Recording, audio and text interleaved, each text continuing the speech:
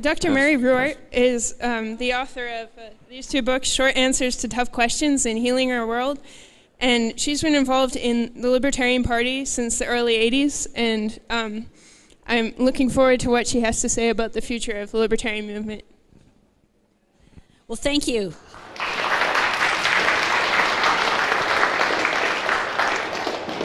Well, thank you very much. It's good to be here. And I know a lot of you probably are familiar with me, but a lot aren't, and you may be wondering what qualifies me to talk about the future of the libertarian movement.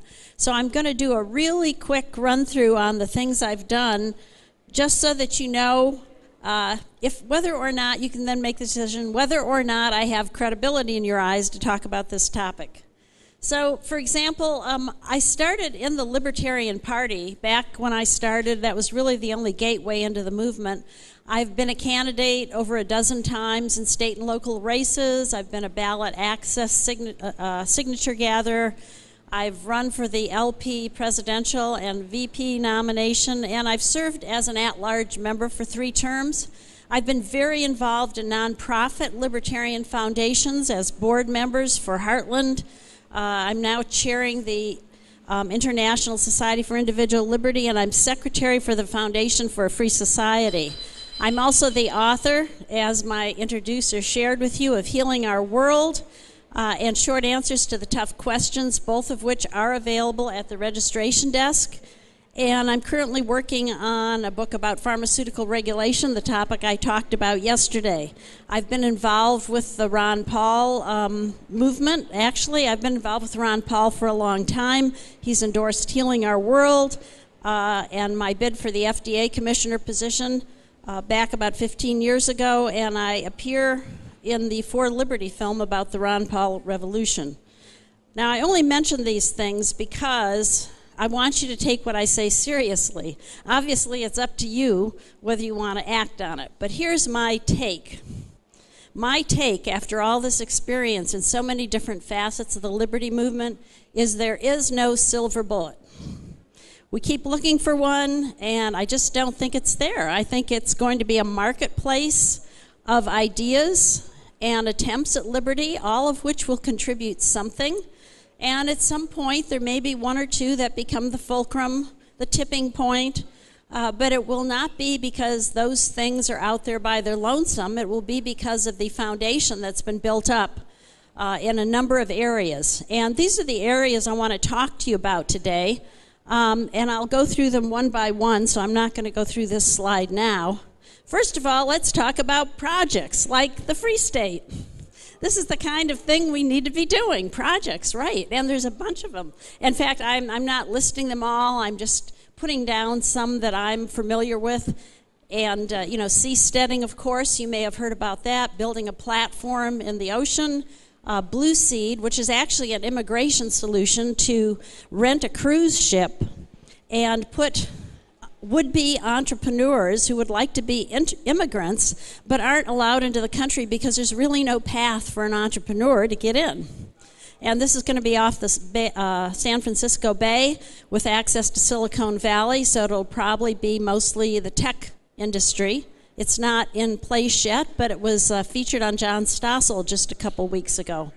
And of course, economic free zones in a number of countries are being started or attempted to be started, and there's been actually a number of attempts, I'd say 6 serious attempts to start new countries, anywhere from a coral reef in the ocean to buying a piece of land from an established country. But they've all kind of gone down because the statist regimes have decided that they didn't want that no matter what. So we need projects, and Free State is doing their thing, and I think that's a wonderful addition to this portfolio of things that we need to succeed. Now, I want to talk about the Libertarian Party. I have spent a lot of time there. It used to be the only gateway into the movement back when I started in the early 80s. That is thankfully no longer the case. And I say thankfully because I fear that the Libertarian Party has, in my opinion, gone astray a little bit. We are trying to soft sell the message oftentimes. I just don't think that that's appropriate. I mean, Ron Paul activated a lot of the youth by having a pretty hardcore message.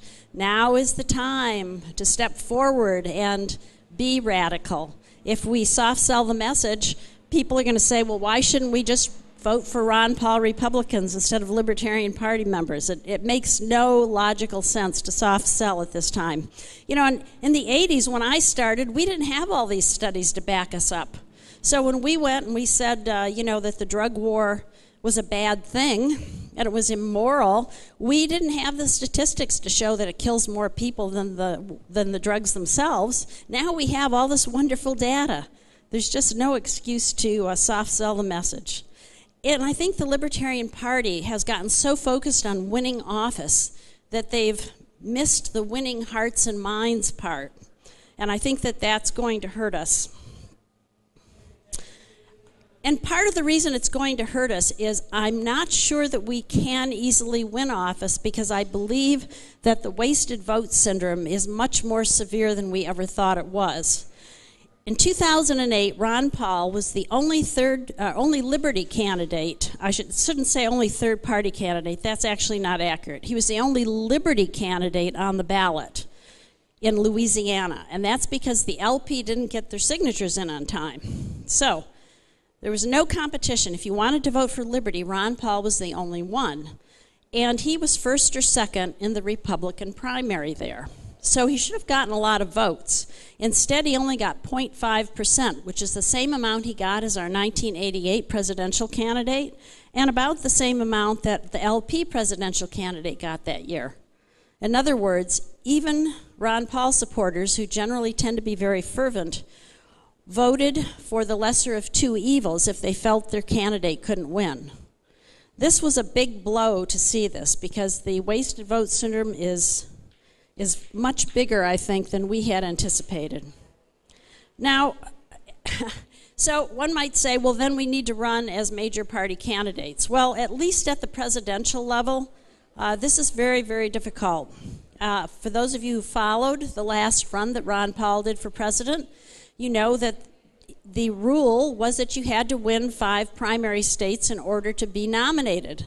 And Ron Paul got that.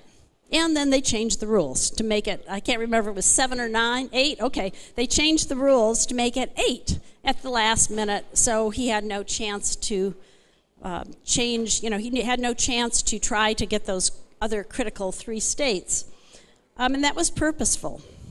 Also, there's a lot of concern about whether votes are accurately counted. And I've given you a couple references. The documentary Hacking Democracy goes through why we should be suspicious of vote totals. And you can find it at blackboxvoting.org. If you haven't seen that, I highly recommend it. It's kind of an eye-opener. Again, it's a little bit discouraging.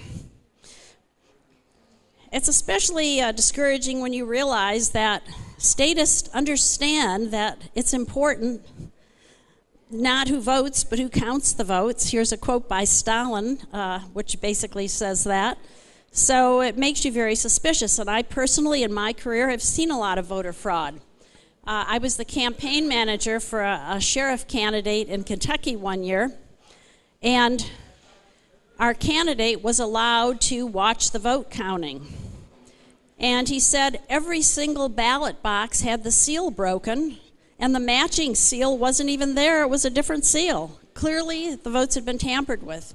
He was told by his friends, 3 of his friends, that they had voted absentee for him. And yet he only got 1 absentee vote. So clearly, there were some problems with that election. There are problems in who counts the votes. So what can we do? What do we do with this information? Well, think about what if we actually elected someone to Congress?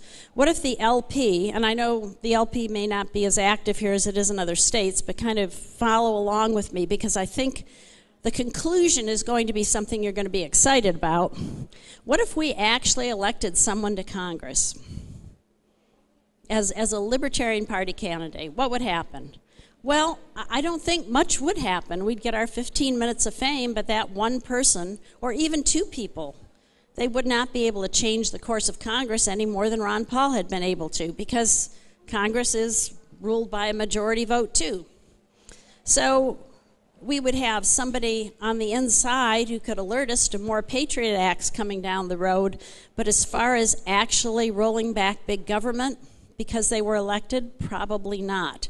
So even if the LP focused all its resources on getting congressional candidates elected, I'm not sure that it would do the trick. So where do we go? We have to ask ourselves, where do we really want to put our resources? Do we want to try to elect members to Congress? Or do we want to roll back big government today? Yeah, now I know it's kind of funny, but actually the LP is very good at rolling back big government today, and I want to share some of this with you that you might not have even been aware of. It's a lesson that I should have learned in the early 80s because I was involved in something that taught that lesson, but I didn't get it. Well, I finally woke up, and I want to share it with you now. So let me take you back to the early 80s when we had to do all of our brochures by hand instead of by the computer. This is the olden days. And you can see that a group of us in Kalamazoo ran for city commission. And there I am. And Cheryl Laux, who was a big player in this. And what we did is we ran for city commission as a slate because that was the way you did it for city commission. There was the establishment slate, which was the one that was already elected, and there were two others. And we came actually in second, which was amazing.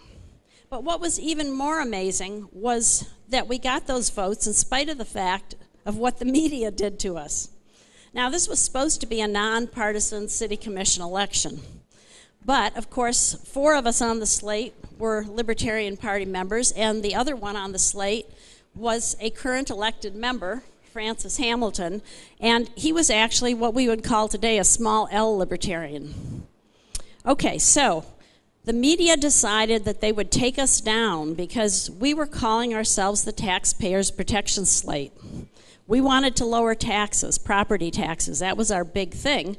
Obviously, the city didn't like that too much. So they thought they would take us down by telling everyone that we were libertarian.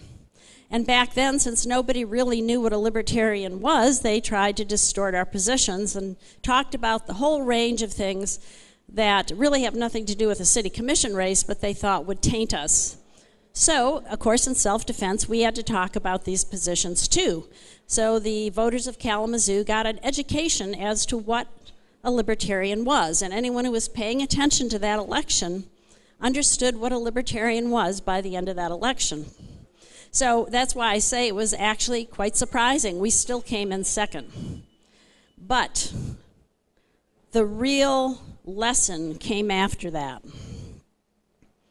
What happened is the city commission, excited because they had won again, decided they would give us the big tax boondoggle that they ever had.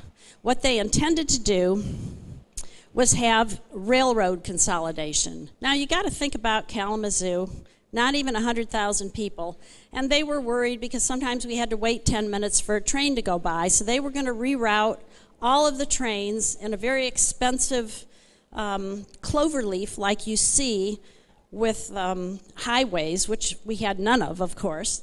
And they were going to do this by having the biggest tax that we've ever had, and they were going to use eminent domain to take the land. Well, of course, as libertarians, we went to one of the citizen meetings about this, and one gentleman came up to me, an older gentleman, and he put $200 in cash in my hand. This is back in the 1980s, so what is that, worth about $600 today? And he said, Dr. Ruwart, I want you to take this money and I want you to fight this rail consolidation and this eminent domain because they're going to take my bicycle shop, the one that my brother and I built up over all the years. And he said, Dr. Ruwart, I know your employer, Upjohn, is going to get some of that land. But Dr. Ruwart, you are a libertarian. He said, I know whose side you're on. You're on my side. And he walked away. Now here I had a big conflict of interest going, right? And yet this gentleman was sure that because I was a libertarian, I was going to be on his side, and I wasn't going to sit back. I was going to be active and take his side.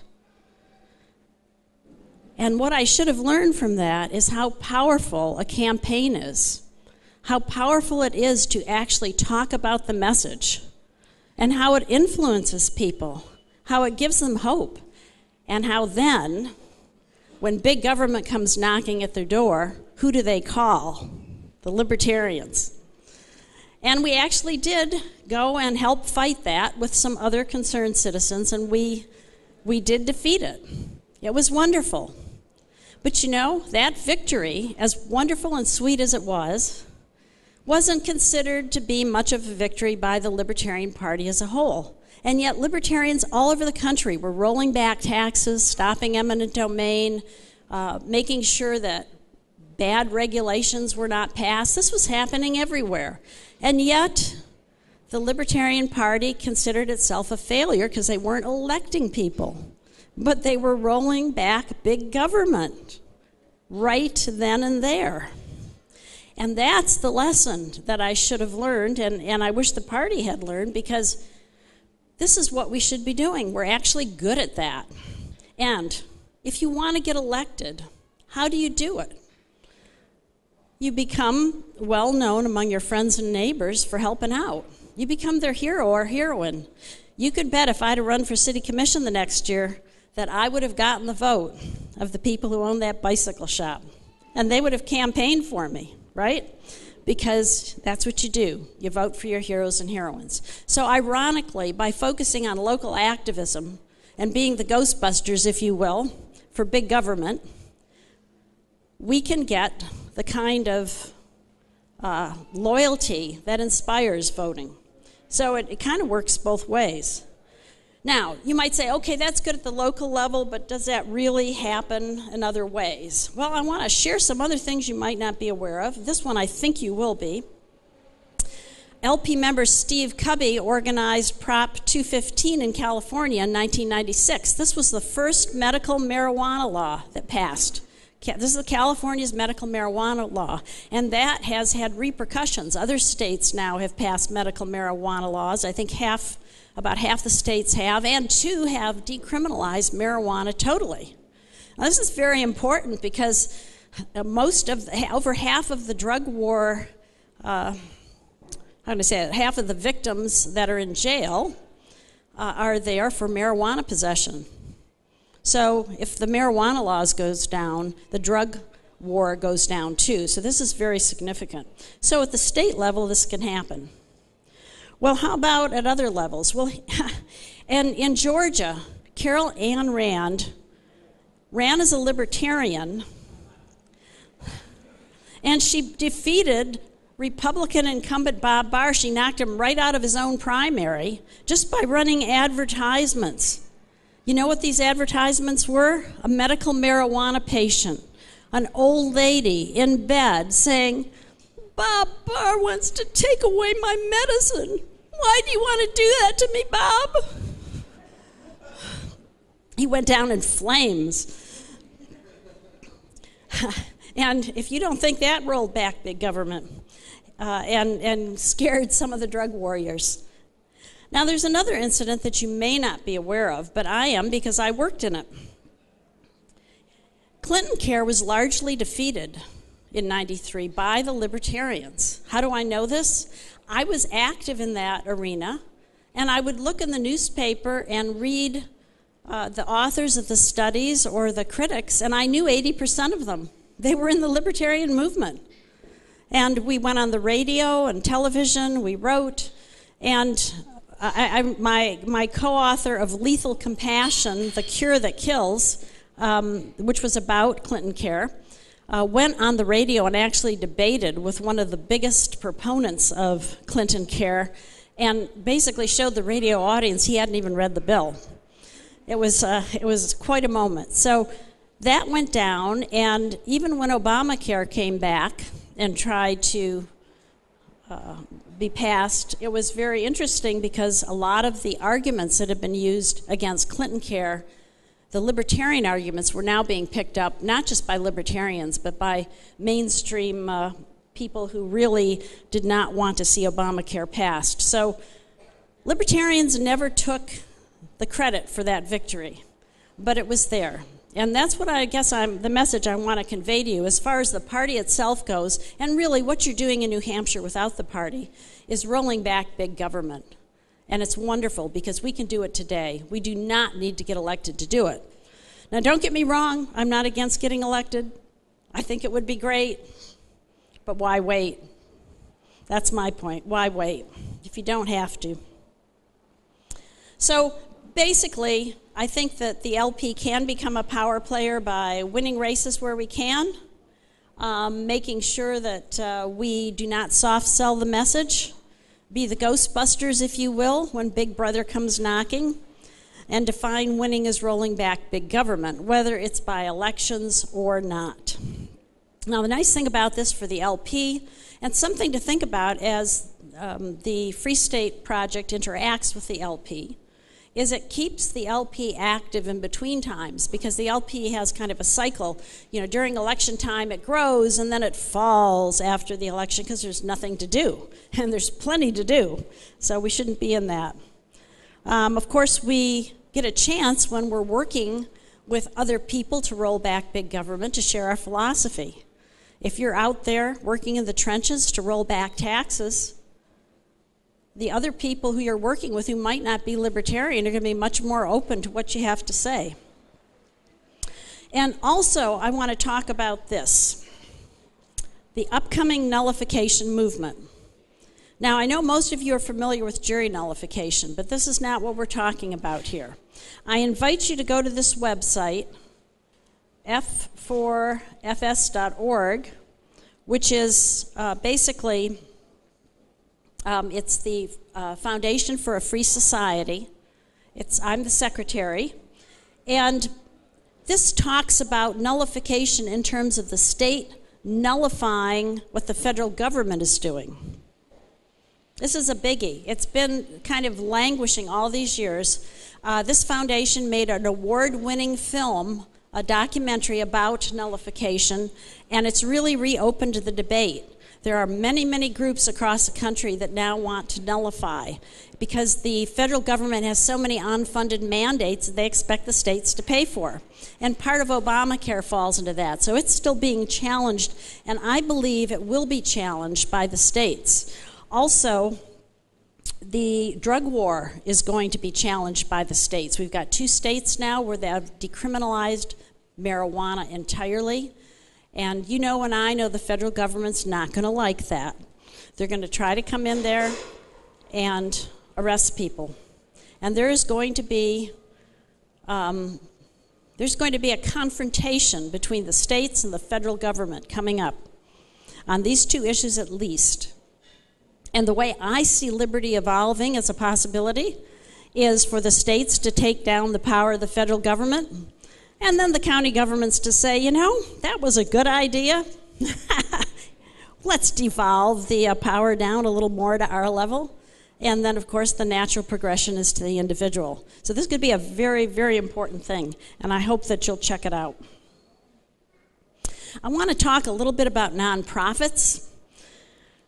They're doing a great job. I'm just going to showcase a few that I happen to be involved in.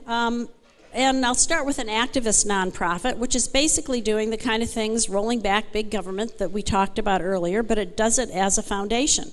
The way it does it, these are libertarian lawyers who take on pro bono cases, usually of disadvantaged people, the Davids, who are taking on the Goliath of big government, and really winning some cases for them. Usually they're looking at economic liberty, at least that's how they started. They have made it possible for African American hair braiders to continue and not have to get a cosmetology license.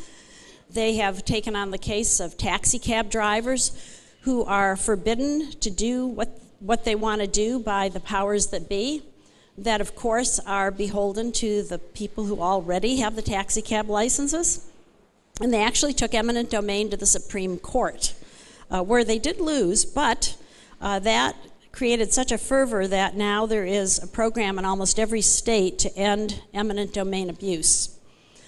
And it's gotten such a reputation, when IJ decides to take on a case, a lot of times the governments back off. So I invite you to check out their website at ij.org.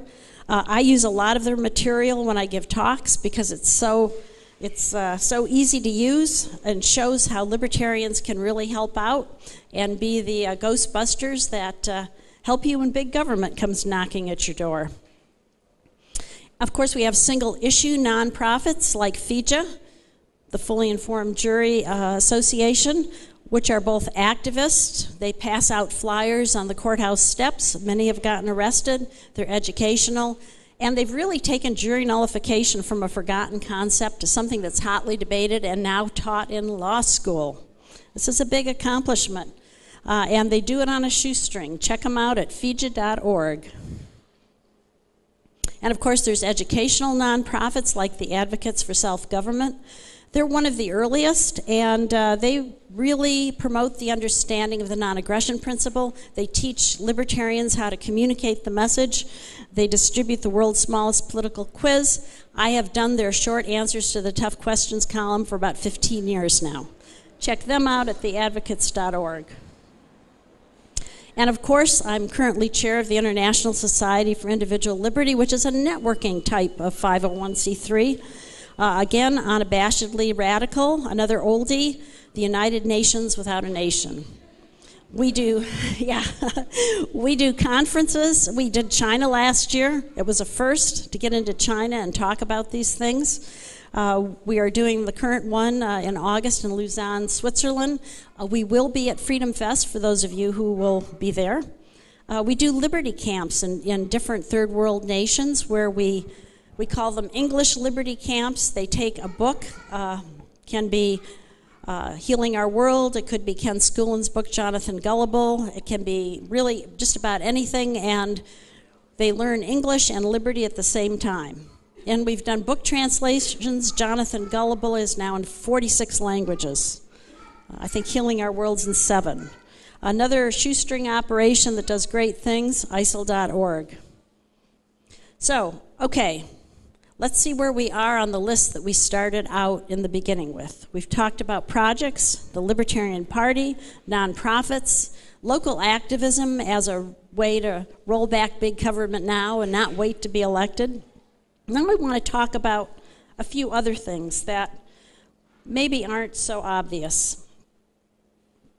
So let's talk about providing solutions. Because we have so many crises coming up, the libertarians have a great opportunity to provide solutions. We are famous for saying no, no, no when government wants to step in, but we need to paint the picture of what liberty could bring us. And we're going to have a great opportunity in the coming years. The health care crisis, and there will be one. The baby boomers are going to retire. The health care system is going to break down. It would have broken down just with that, but now with Obamacare on top of it, it's going to be a total disaster. And there really is only one solution, and that is deregulation of the system. I talked about that a little bit the other day. If you didn't get a chance to see that, go ahead and pick it up on YouTube so that you know where I'm coming from there.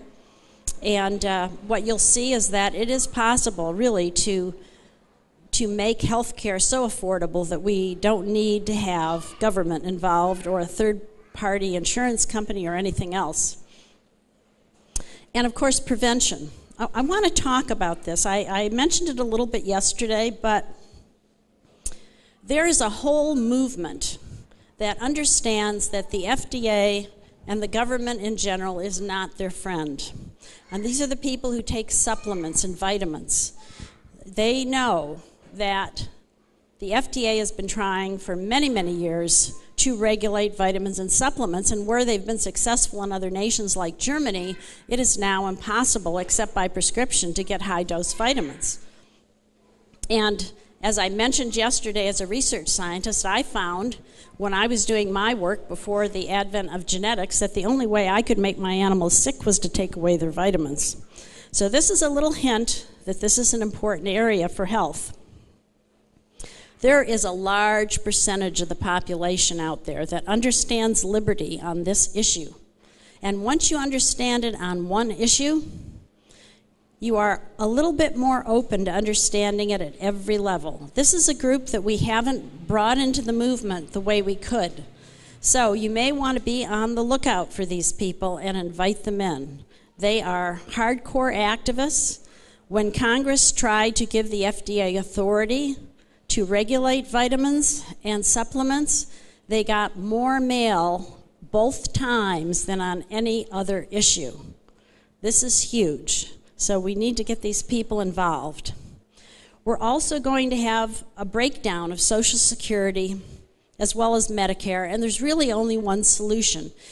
If we want to keep promises to our seniors, and of course I realize that a lot of people just want to repudiate that. Unfortunately, since almost half of our population is going to be seniors in the not too distant future, that's going to be tough. Libertarians have a solution, and that is more wealth creation.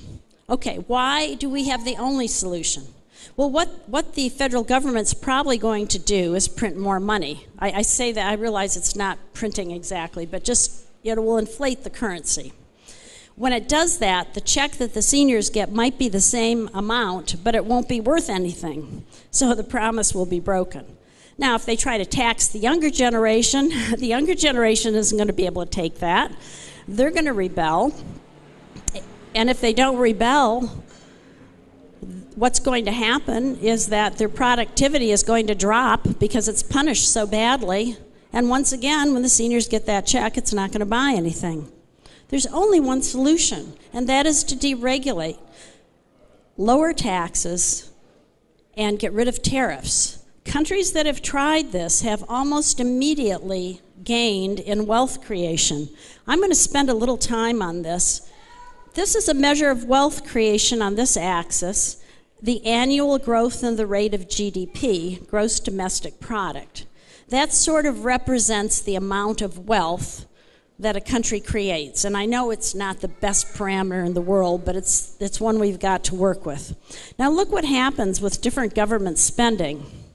When government doesn't spend much, I say much, 35 to 40% is a lot to me, but less than maybe in some other countries, you notice that you have, when you have low spending, you have high GDP. Probably about twice as much as you do when there's high spending. And these three countries I'm showing you are Ireland, New Zealand, and the United Kingdom. All three of these, in different periods of time, reformed because they realized they were bankrupt. And so they had a time when they went from here to here. And it was a pretty short period of time. In most cases, it was like 3 to 5 years. And then, of course, the politicians got greedy and said, oh, we've got all this wealth coming in, let's tax it again. And, of course, they ended up back in a worse situation. But you see, it can happen. It happens quickly and easily. So this is the solution that libertarians have that no other group is going to be able to talk about. And because things are going to be so difficult, I think that people may finally listen. Now I want to move on to a whole nother area. This is one that was tailor-made for the libertarians. And this is the field of ethics. We used to call it morality back in the 80s, right? We've always said that libertarianism was the moral solution. Well, now they call this whole field ethics. And it's really interesting. If you look at my website, Ruwart.com, you'll see that I'm now billing myself, among other things, as an ethicist. And I discovered this whole field when I was in North Carolina. I was an adjunct professor of biology there, at the University of North Carolina in Charlotte. And what they did is they appointed me to go to their ethics committee. The ethics committee was actually made up of people from different departments, and they were trying to have programs training people to be ethicists. This is a fairly new movement, and what I found was quite startling. You know, an ethicist is supposed to go into medicine or business or some other area and consider all the different viewpoints that one might have and help the business or medical profession come to something that is workable for all those viewpoints. But they don't have many viewpoints because they're so trained in the statist mindset that all they do is talk about should there be more regulation or less regulation. They don't ask the question, should there be regulation? Well, this profession is wide open. You do not need formal credentials. And if you get on LinkedIn or Facebook, you'll find a lot of discussions about these ethics. And libertarians are already starting to get involved and really turning the whole tone of these discussions around. This is something anybody can do. Libertarians, the average libertarian is much more qualified to be an ethicist than any of these people that are doing it for a profession. And the beauty of it is, if you actually get famous at it, your businesses and places will bring you in to get your opinion and pay you. It'd be nice to be paid for spreading the word. So, I think that those of you who are so inclined should look into this. This is tailor-made for us. And it is something that is going to be more and more prevalent as time goes on. So check it out, please. It's an area where we can really excel. What I did for the University of North Carolina was I created a medical ethics course for their research scientists. And it was fun because I got to talk about patents. Should we have them or not? And bring things like that up. You get to talk about things like, should there be drug regulation that keeps choice away from some people? I mean, these are the issues that we bring to the table, and this isn't happening anywhere else, folks. There's nobody else in the ethical field bringing this forward. Please, at least some of you, consider it seriously. And of course, I want to talk about another aspect of what we need to succeed, and that's media. And I think here we actually have it. I don't think I really need to belabor this to this crowd. As you all know, the internet, print on demand, and a number of very prominent people, even on television, really have made it possible for us to reach the public in a way we never could back in the 80s. In the 80s, the media effectively shut us out. And if they said anything about us, they could say things that weren't true, and we really had no way to come back. That's all changed. So we now have the new printing press, so to speak, and I think that's going to be a very valuable addition to the cause. I want to talk about the next generation, too. One of the sad things that I've seen as I've been in the movement is that I'd come year after year to Libertarian Party conventions, whether it was state or national or local, and I'd look out in the audience and, they were all pretty much the baby boomers with one or two new faces, younger faces. It was quite sad. That is no longer true. I think the Ron Paul Revolution activated the youth. They've got Students for Liberty and Young Americans for Liberty, which are growing faster than any other liberty organizations, including the Libertarian Party. And these are the best and the brightest. As far as I can tell, these young people are intelligent, hardworking, and I'm going to say team players here, but what I mean is they also come from a mindset that's very different from my generation. I think my generation was kind of, for lack of a better word, a little bit arrogant, and maybe they needed to be because of what they were up against at the time. But the new generation, the next generation coming along, I have been very impressed by. I have had people come up to me at their meetings and say things like, "Oh, we're so grateful for you and the others that have built us such an infrastructure. We just need to walk in and be part of it, we really appreciate you building it." I'm shocked. Libertarians don't talk like that to each other normally. But it's wonderful, and I think that attitude is going to result. It's what's needed now. It's going to result in them pulling together and taking on a multitude of these types of things and really making it happen. And it needs to, because their generation is just going to be destroyed by the excesses that have happened in government in recent years. So they really do need to be there. Now, I've talked about most of this list. As you can see, there's only one part I've missed, And that's at the very bottom, embracing our other half. What do I mean by that?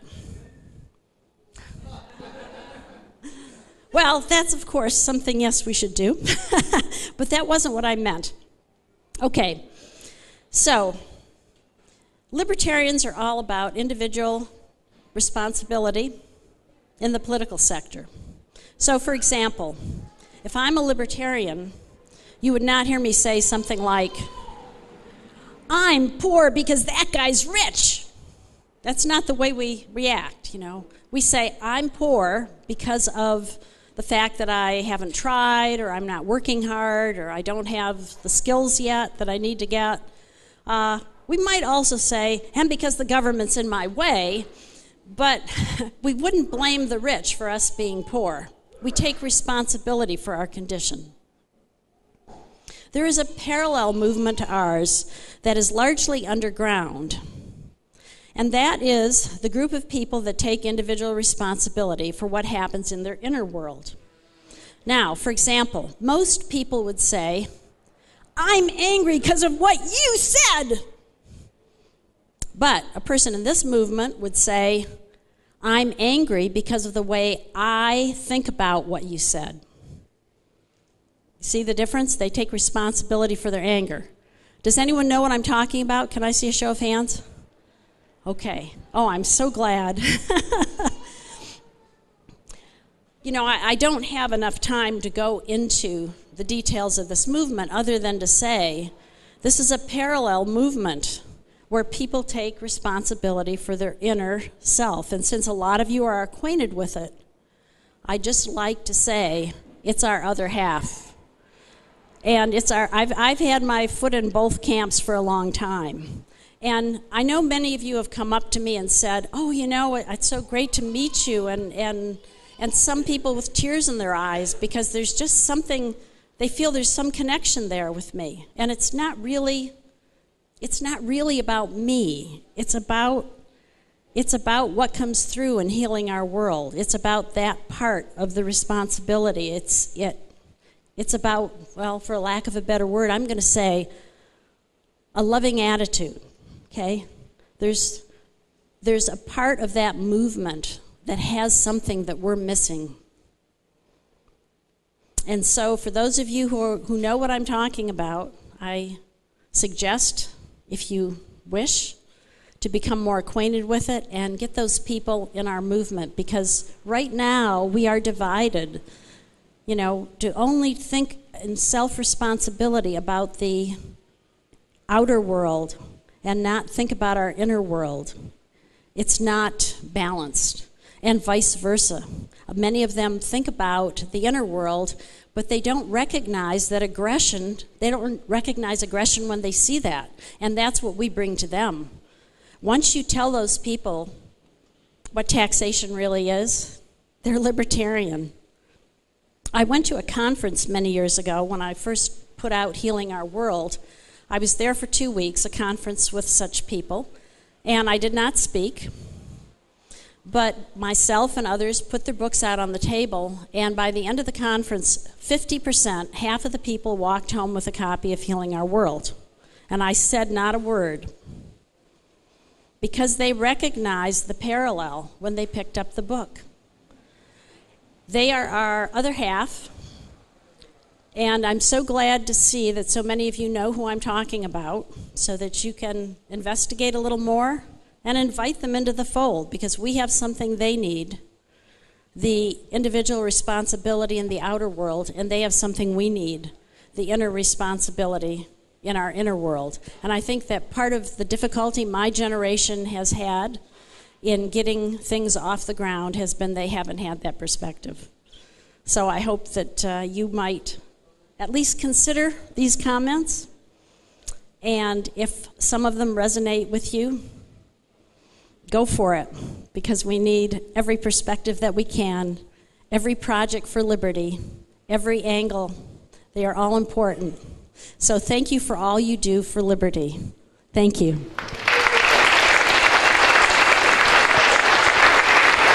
We can take some questions for Dr. Ruwart.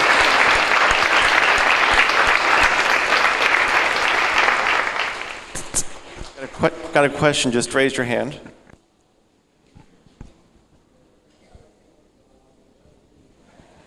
Hi there. So for those of us who don't know what other half you're talking about, Sorry, I should have been more explicit. Okay. What's this other half? Well, some people call it a spiritual movement. It's sometimes called New Age. It's not really easily definable, but there is a movement where people look at what's going on inside them, look at their emotions, and instead of blaming others, realize, I'm thinking about this a certain way. You can go into any bookstore in the self-help section, and you will see books by some of these authors, and some of them are more, how can I say it? They take it deeper than others. What will appeal to you at whatever perspective you're currently coming from is hard for me to say. But a good start is to go to the bookstore and thumb through some books in the self-help section and see what speaks to you. Or talk to your other fellow libertarians who raised their hand, and they may have some recommendations for you. I definitely like the idea of coalition building, and I was just recently at a meeting of the San Francisco Tesla Society where Foster Gamble of the Thrive Movement was speaking.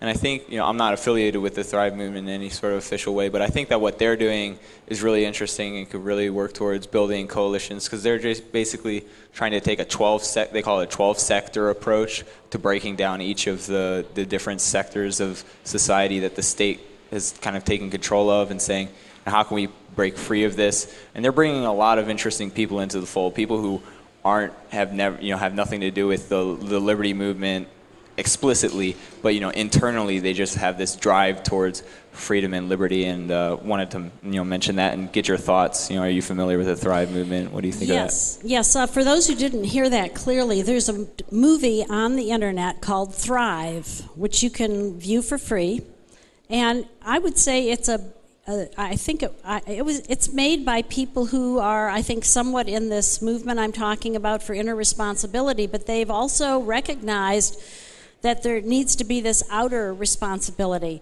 And the way they're going about things is largely libertarian. There are a few areas where maybe they need a little bit of our advice, and that's something we can give. One thing libertarians do is we think about liberty a lot. So when someone is only halfway there, we can help take them the rest of the way, and that's very beautiful. So I really recommend that you see that movie and see if it speaks to you, and maybe you can get involved in that group. I mean, there are a lot of groups out here that are doing that, and when you get involved in another group, you can bring them into the Liberty group, and it's a way to go. Dr. Ruwart, my name is Darrell W. Perry. You know me. I've met you several times over the years. A lot of libertarians care about ballot access, and a lot of Republicans and Democrats that are elected, and a lot of small L libertarians that are within those two parties they tell the libertarian activists, well, just run as a Republican. And I actually have a book published, Duopoly, How the Republicrats Control the Electoral Process, to explain how the Republicans and Democrats, basically keep out alternative voices. But do you have anything that you suggest on how to convince those small L libertarians within the major parties why we need ballot access? And do you have any magic words to tell the state reps that support us a lot, but just say, run within the Republicans, we don't need alternative voices? Well, I think that's a very individual thing. So I think that it probably is appropriate for some small L libertarians to run as Democrats and Republicans, frankly. But I also think it's important for people to run as libertarians, because we have a different opportunity as libertarians. For those who are willing to schmooze, raise the money, and really play politics, if you will, like Ron Paul, for example, I think that may be the place. But for those of us who want to give the message out, who really are dedicated to the message, you cannot do it unless you run as a libertarian. And for me, that is the most convincing reason to run as a libertarian. It's the reason I run as a libertarian. I'm not willing to get up and soft sell the message. Right. Oh, I'm sorry.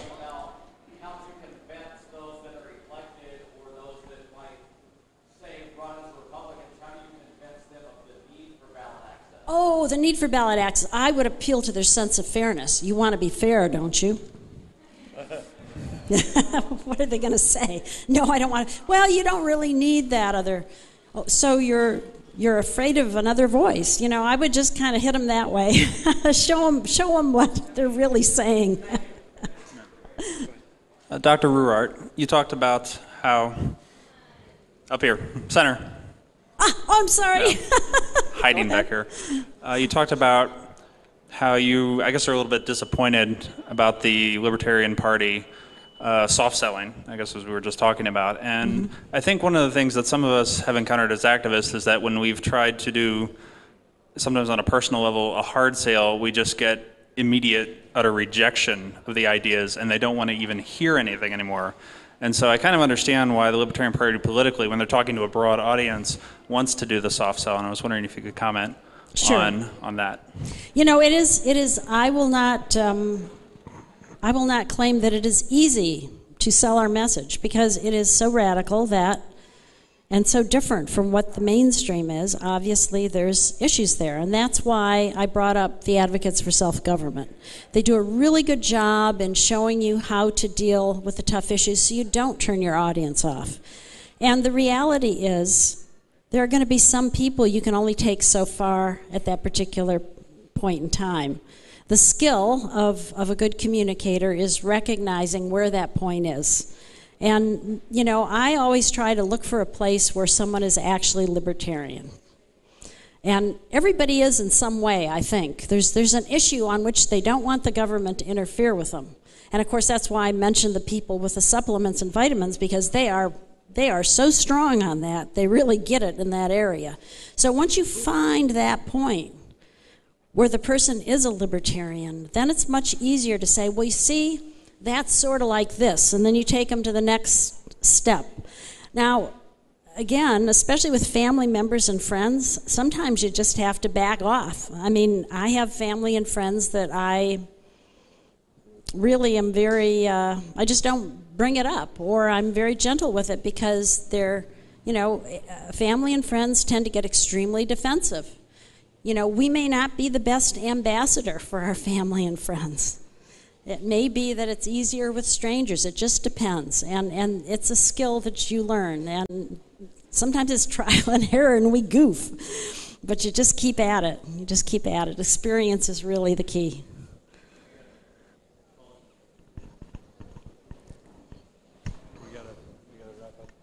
Oh, okay, yes. I need to wrap up because the next speaker is ready. And I just want to thank you again for your attention. I hope I've stimulated some thought and given you some ideas.